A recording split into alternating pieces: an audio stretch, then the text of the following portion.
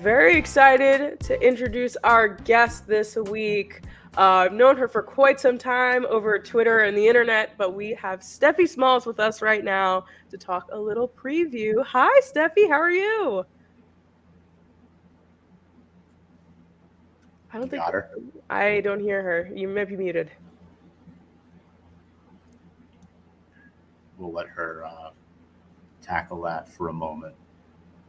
But you hear me now? Yes. Perfect. Okay. Yes. Sorry. Fine. Thank you for having me. I was saying I wish it was on happier terms, but I appreciate you guys having me on. Of course. No We're problem. always happy to have you. Super stoked. Yeah. Super stoked.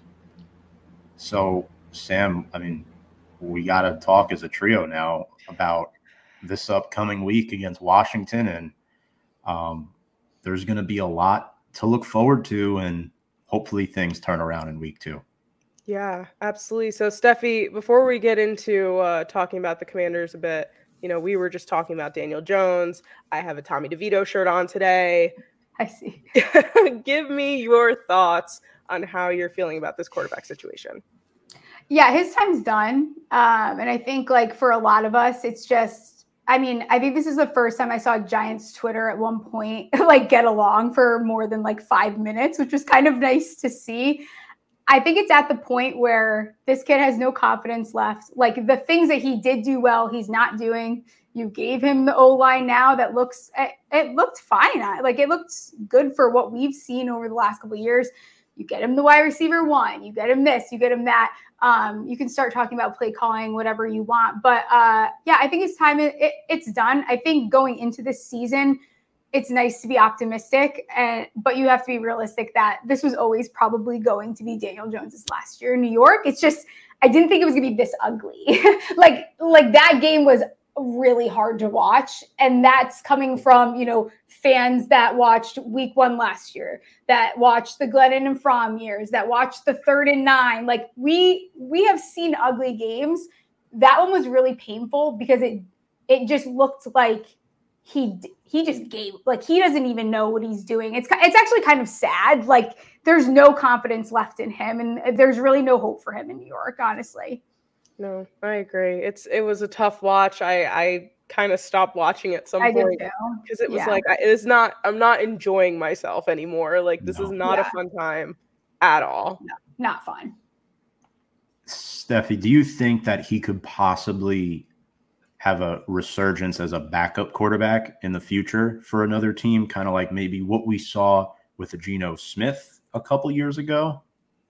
Yeah, I do, honestly. I think I don't think teams are going to be completely out on him. I think, we can sit here and make all the excuses you want for Daniel. At the end of the day, it's Daniel. But, he wasn't given the best cards either in New York.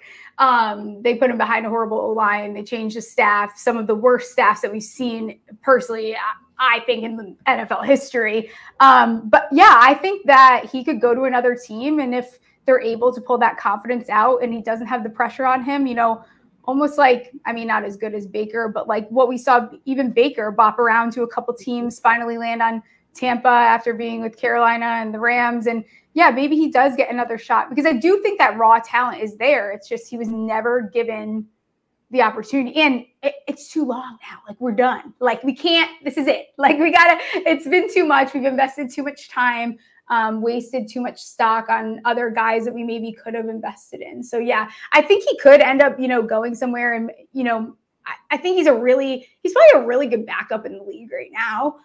When he doesn't have the pressure and he doesn't have to play 17 weeks, maybe in a better system. I don't know. It's not working. I think Daboll's got to develop his own guy, and we got to move on. It's sad because I rooted for him for a very long time, but enough is enough. That was really painful. And that team made freaking Sam Darnold look like Drew Brees out there. It was so painful to watch. Yeah. I think it's kind of his destiny at this point, right? That backup slot is kind of his. And we saw someone like Nick Foles. Nick Foles, backup quarterback, showed up, won a Super Bowl. But you put him in a starting position, he completely falls apart and gets replaced by Gardner Minshew in Jacksonville, you know? So it seems like that's kind of the destiny that he's bound to have. And listen, he's rich. I don't feel that bad for him. He's going to be okay. He has a Duke degree. He's a handsome dude. He has good manners. He has his head on his shoulders. Like, this kid's going to be fine. He got thrown. He's playing quarterback like a guy that went to Duke and got drafted 6th overall that shouldn't have been drafted 6th overall and then went into a bad system. Like, he is exactly what you should have expected out of him almost. Yeah, absolutely. Yeah. Definitely. Always have a soft spot for him, but 100% agree. It's time to move on. Yeah, it's sad. It's been time, but gotta go. He's still a leader, even if he doesn't have to start. Yeah. Who knows what's going to happen in the coming weeks? And just want to quickly shout out. I have to sort of do the talk of shame here. Larry's girlfriend did beat me in fantasy this week in our work league. Yikes. Yes. So I have to shout him out. Cowboys fan too, so I have to. Oh man, double whammy there. I gotta put my money where my mouth is and own up to it. You know. But week 2, let's get to a softer note. God, it's only week 2. I know.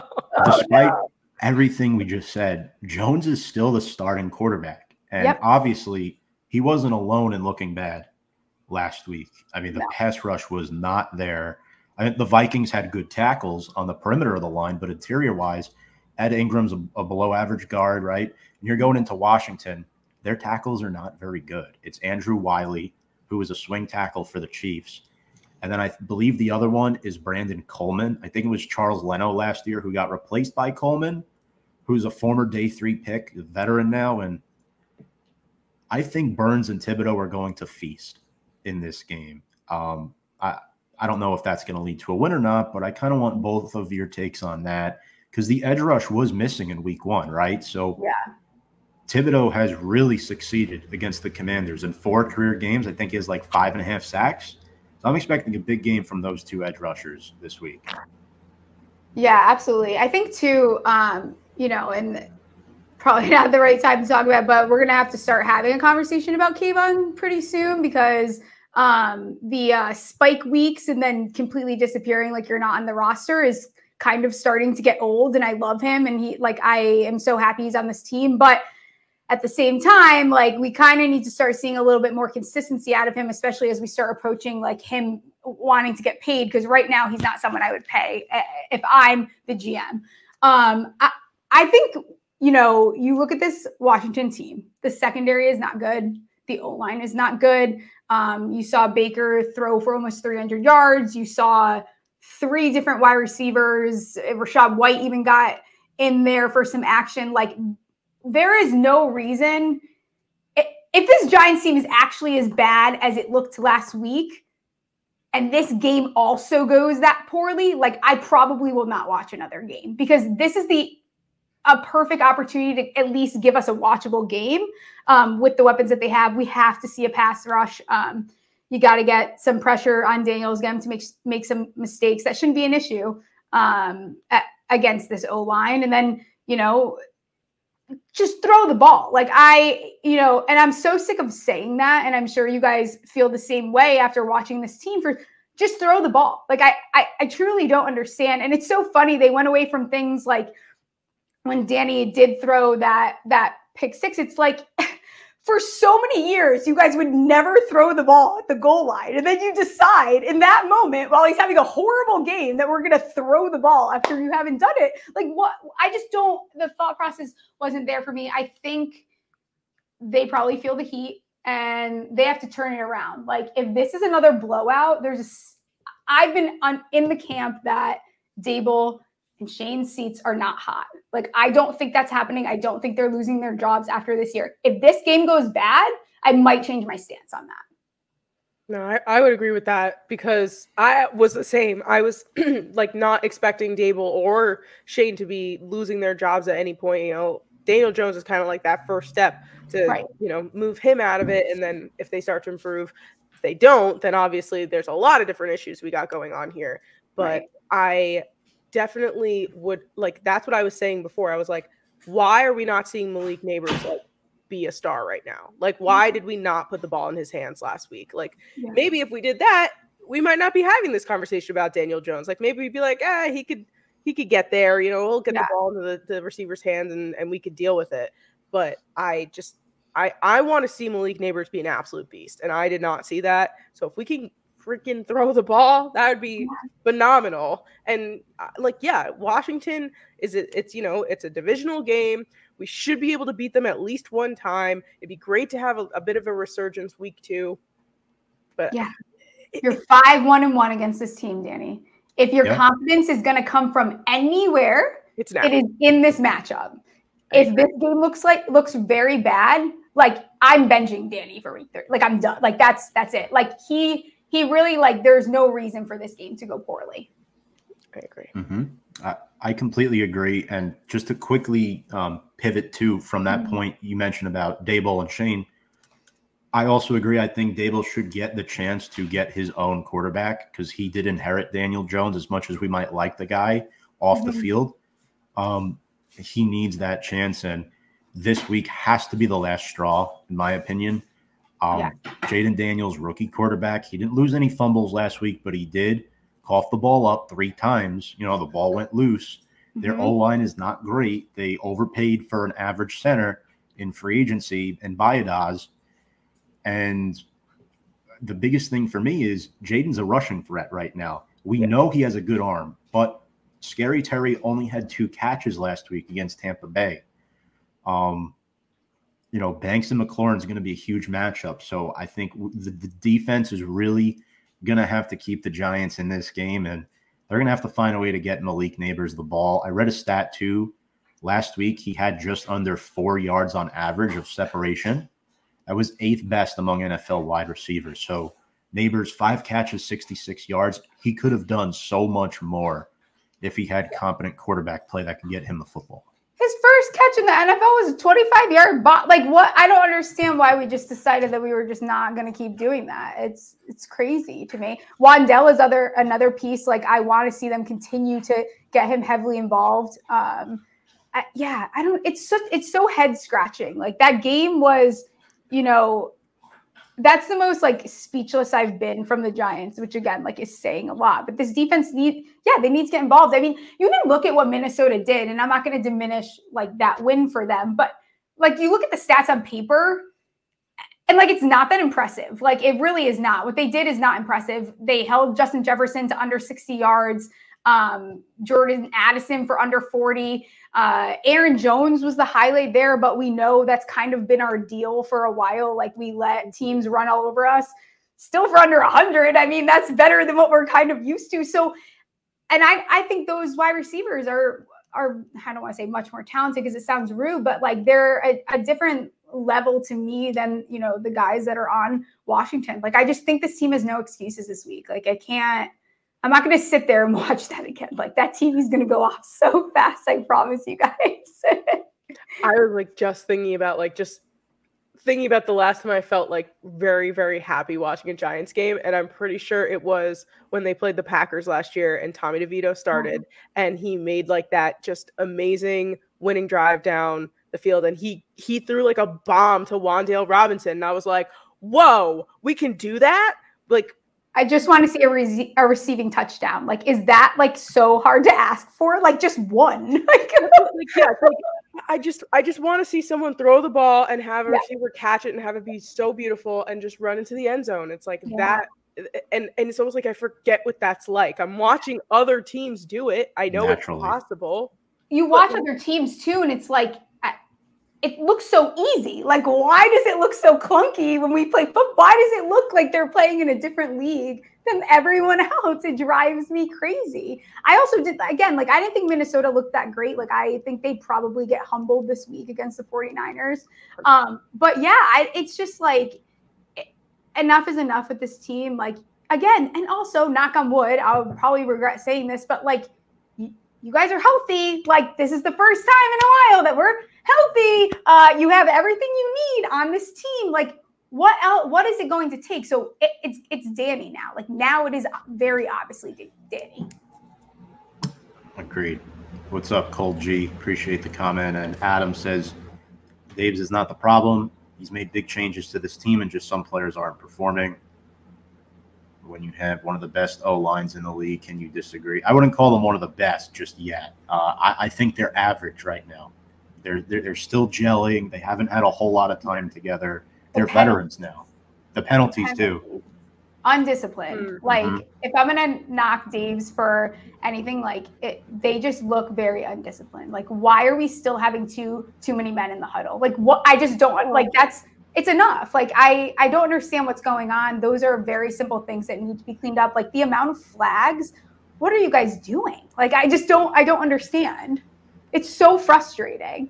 The too many men in the huddle. Really? What are you doing? Like, I just don't understand. Like, get off the field. And they're all looking at each other like, oh, me? Yeah. And you're just like, who's going to go off? And then there are two of them are sprinting. Like, it's going to freaking hell. No, oh my God. It's just so bad. Really, really bad. Sam, what's your first key to beating Washington? This is the team we have to beat. I have mine. What's yours? How are the Giants getting back to 1-1? They haven't lost to Washington since 2021, actually, because 2022 they won and then they tied, and then 23 they swept. It's been a long time. I'm gonna say, and it sounds like so simplistic, but like get points on the board.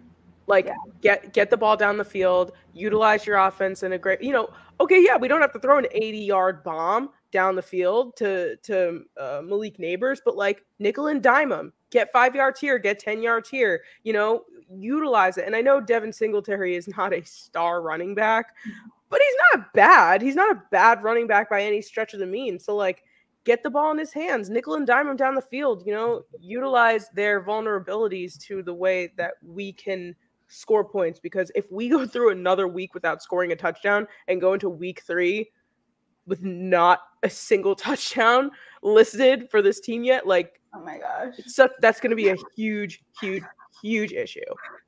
Oh my gosh, yeah. I can't even like imagine going through watching another game without a touchdown. It's so bad. And Singletary's not bad, like you said. The Giants got themselves into a negative game script where they couldn't run the football. People are like, oh, he had 10 rushes for 37 yards. Did you watch the game? They were barely able to give him the ball in the second half. They couldn't establish anything. No, nothing was established. There was nothing was going on. It just didn't, it was all over the place. Like, and they have to like come out of the gate hot. Like what? Just come out of the gate, throw the ball, like assert some form of dominance for once. Like stop acting like the Giants in the way, like all these teams talk about you, all these coaches talk about you, all these players talk about you. Like this team they need a win so bad, and like a good win, like a good true team win. They need that terribly, or we're in for probably like a 1-6, like a horrible season is what we're in for. I'm thinking about Germany. I canceled my flight. I'm not going there. Like I canceled my flight. I canceled my trip. I'm not going to Germany to watch that team. You were going to go? Yeah, I canceled my plane ticket. Whoa. I'm not going. There's no way I'm going to Germany, because by the slight chance, because I do think we're a better team than if the Panthers beat us and I went to Germany, yeah, I would maybe be looking at finding a new fandom. That would probably be it for me. And the flight back. That'd be rough. Adam says, yikes. Yep. Yeah, horrible. So, Stephie, would you say getting off to a fast start is your key, or is there anything else on top of that that you think they have to do, maybe defensively on that side of the ball? Yeah, I mean, can we see the pass rush that is cost us a lot of money and is supposed to be very, very good and one of the best in the leagues? Because I didn't see that last week. I think you take advantage of this Commanders O-line that does not look good, make Daniels uncomfortable. And like, again, like attack them where they're weak. They're weak in their secondary and they're weak in their O-line. So find those holes and actually try to do something with it. And Daniel, don't turn the ball over, like at least not more than once. And can it not lead to points for the other team? Like got to clean it up. Totally. I'm also saying too, on top of that, I mentioned that before as a key to pass rush. And if you're going to get any good quarterback play out of Jones, you have to protect him. Yeah. Last week, Andrew Thomas gave up nothing. Runyon gave up a sack, but other than that, he was very good.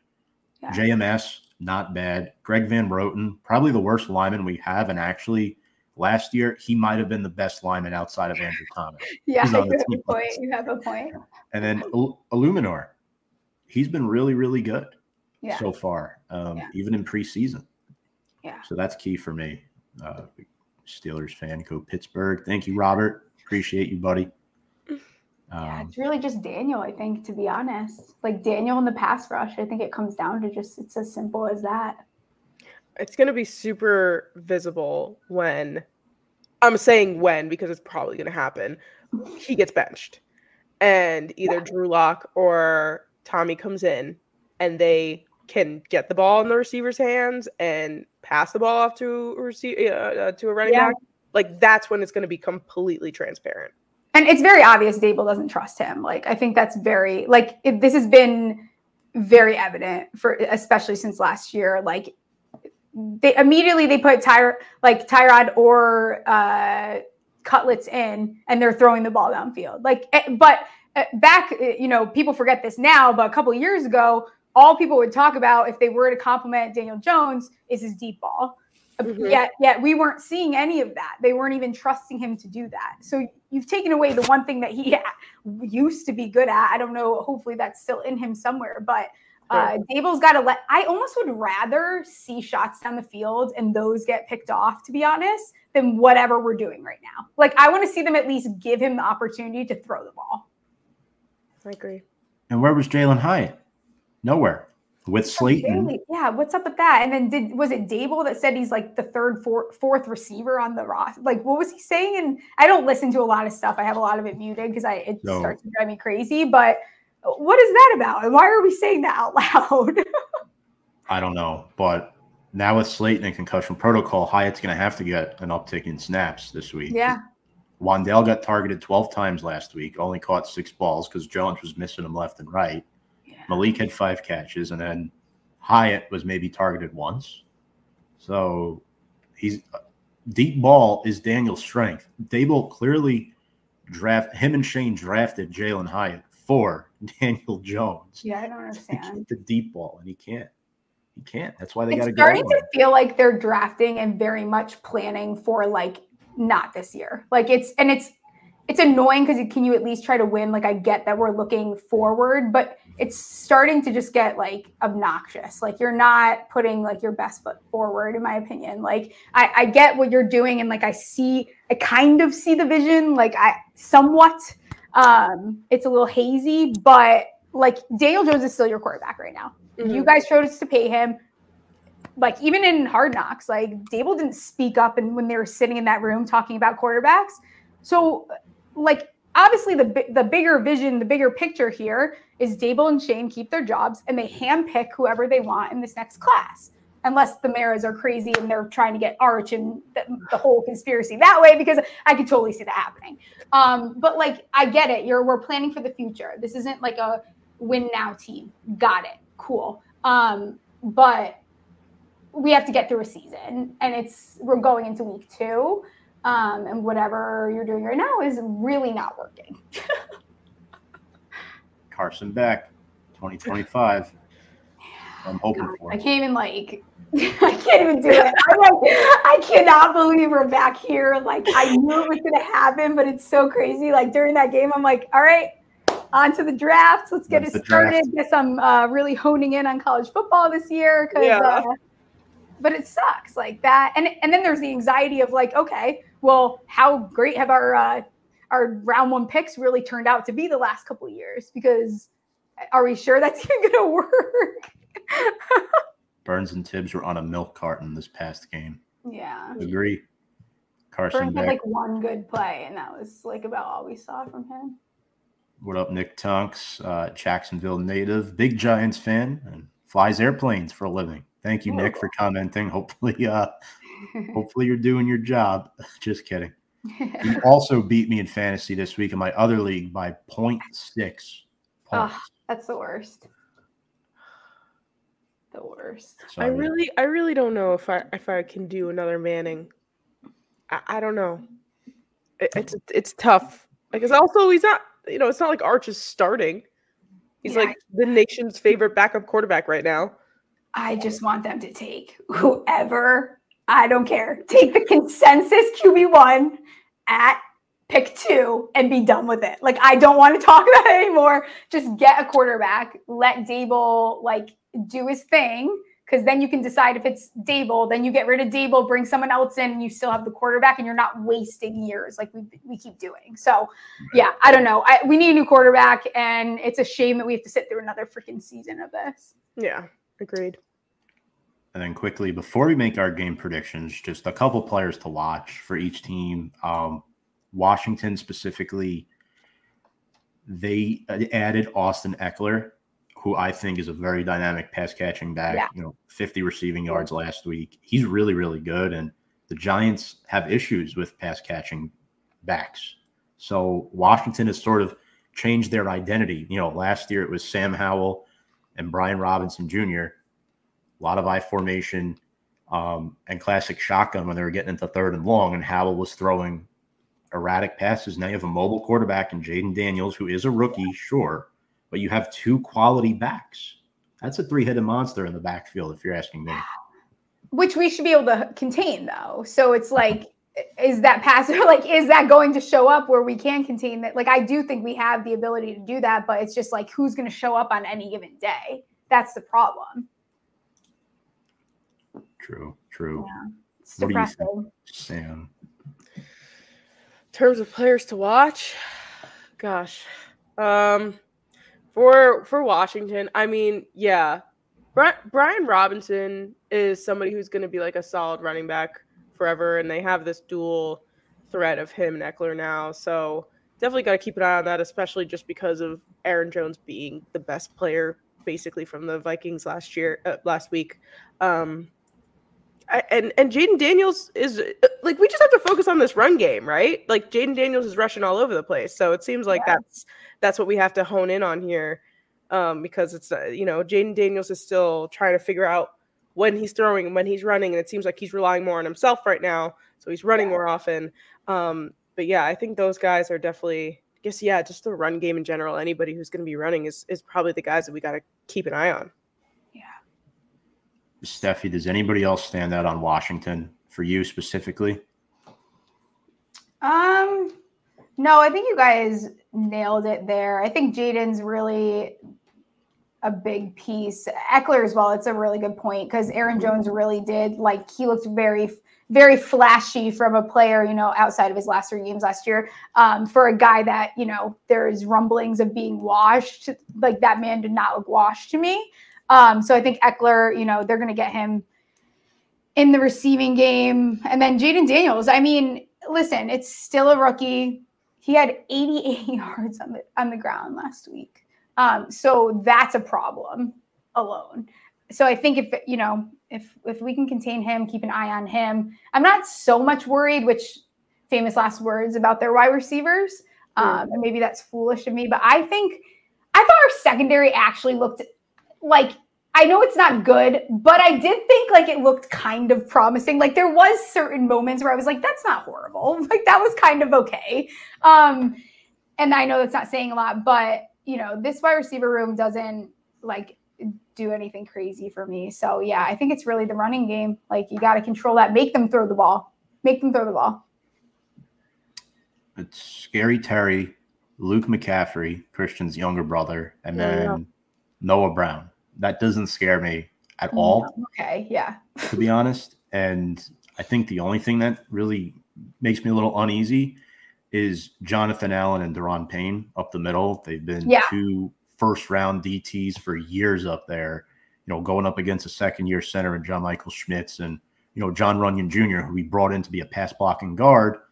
He's solid, so hopefully having him rather than a guy like Azudu or McKeithen in previous years could help offset that. And ultimately, Baker Mayfield did throw 4 touchdowns against the Commanders last week.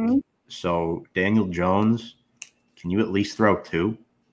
Is that asking too much? That's a little much, Tom. I think we gotta at least just get the one first, just to Can we make just sure. get the media a little bit off our back? Like, just throw a couple, like throw one, throw two, like one rushing, like something to get them off our back, because it's truly unbearable. And I don't think this team is as bad as they displayed week 1. I agree. Sam Hartman was also a Commander, Sam. On the 53 now. My angel. Amazing. Love him forever. Beautiful man. It's hard for him to even throw a 5-yard out. We know. Bill Belichick. Too old. Not happening.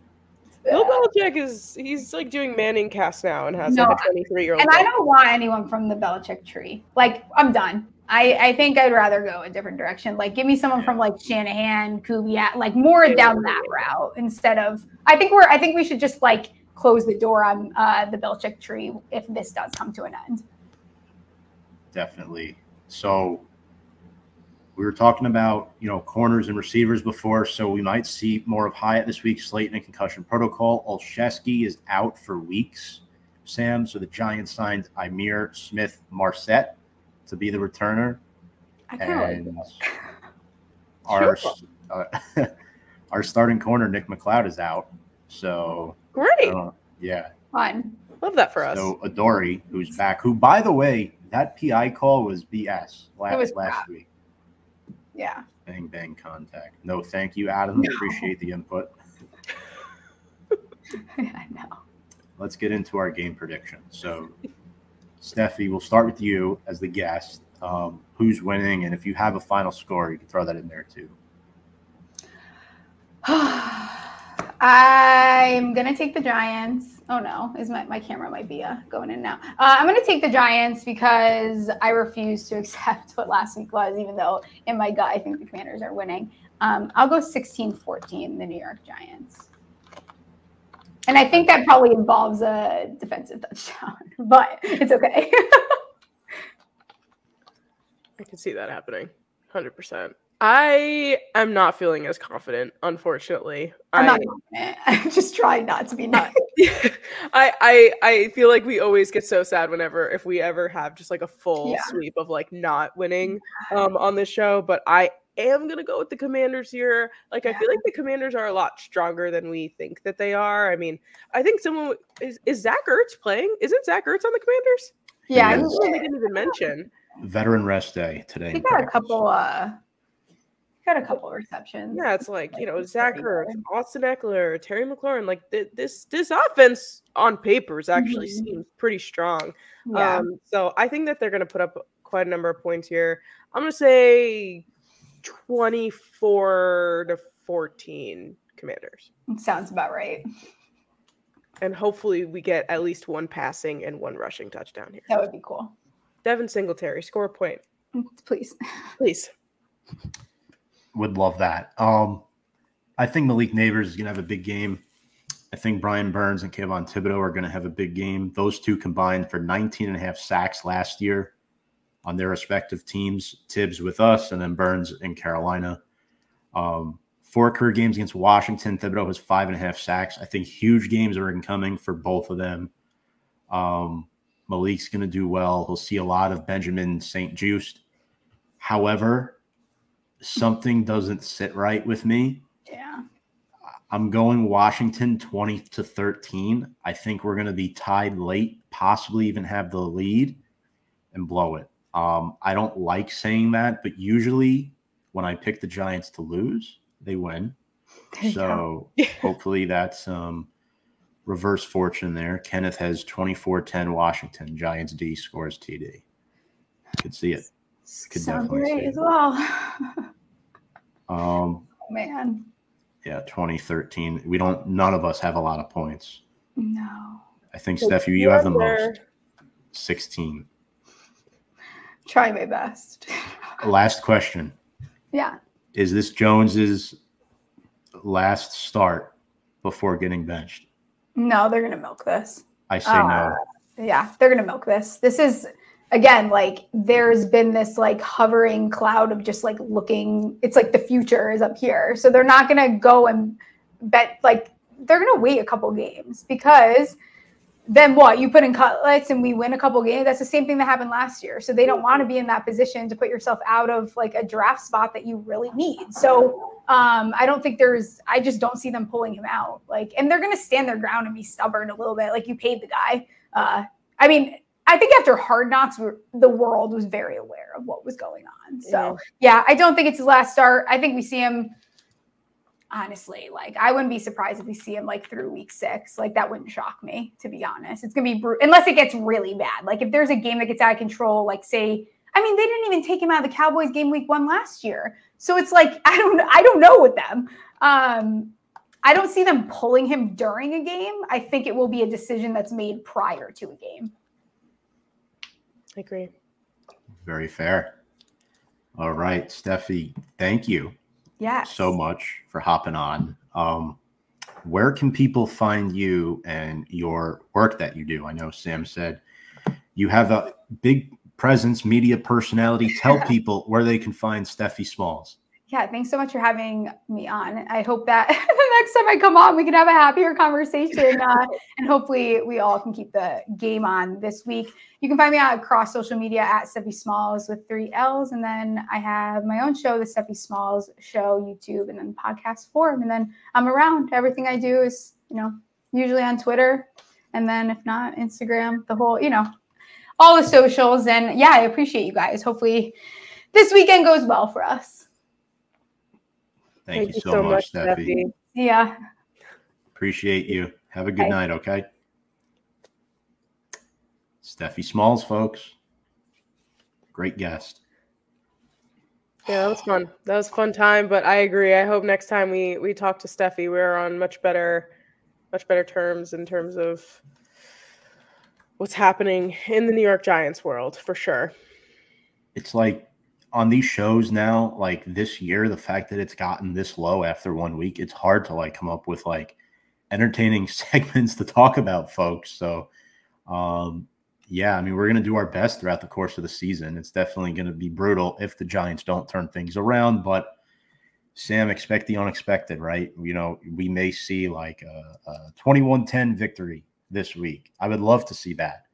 I would love to see Daniel Jones play better. And to be honest, it's not like we're going through a gauntlet the first couple of weeks. Next week, we have the Browns, and the Browns are in a total mess right now.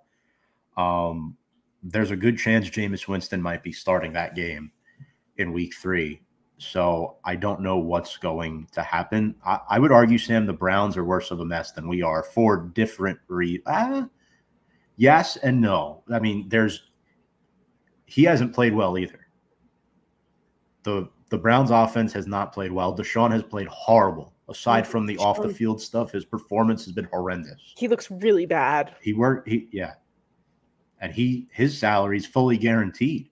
At least the Giants with Jones, there's an out after this year where you just have to eat up some dead money, but you'll save almost $20 million if you do release Daniel Jones after this season. So that could potentially be a win.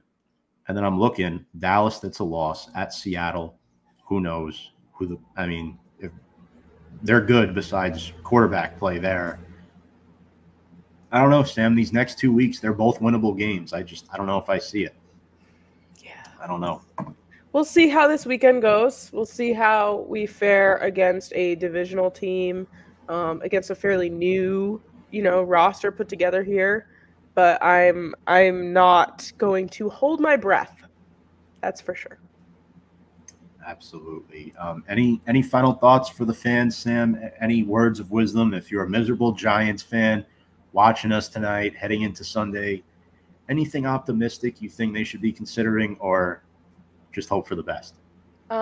Maybe watch a repeat Super Bowl to feel something again. Maybe feel a little happiness. Maybe watch some Tommy DeVito highlights. Get ready for the rest of the season. It'll be fun. We're all in this together. Yes, we are all in this together. We will be back next week previewing the Browns game. We're very excited to do that. We'll talk about Washington, see how that unfolds. And yes, Sam, I'm looking forward to it. Thank you for coming on. I love the Tommy Cutlets shirt reveal tonight. That was epic. Thank you. Love that. And folks, appreciate you all in the comments section. And just a reminder, if you've been watching us tonight, you want to check out more of our content, there's our social media below on Instagram, Twitter, and YouTube at Big Blue Avenue. On behalf of Sam Cardona Norberg, I'm Tom Scavetta saying so long. You've been watching Big Blue Avenue here on Facebook Live and YouTube. And without further ado, folks, let's go Big Blue.